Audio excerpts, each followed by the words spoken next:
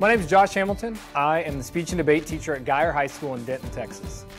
I grew up in a small town in Northeast Texas. We knew we weren't wealthy necessarily, and we knew we didn't have a lot of money, but we didn't know we were poor. I know that teachers, coaches became de facto parents for me.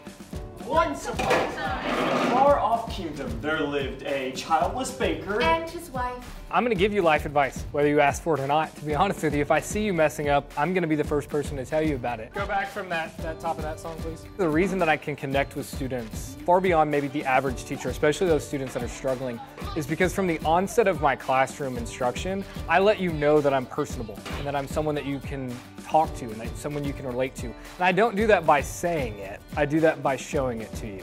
How would I know? If you live a life that says, today will be better than yesterday, and you build upon that, there's only one way to go, and that's up, right? You'll only go forward, you'll only elevate yourself. So for me, whether it's teaching a lesson better than I did the class before, whether it's being a better husband than I was the day before, because I'm not going to achieve it every day, but I'm going to try.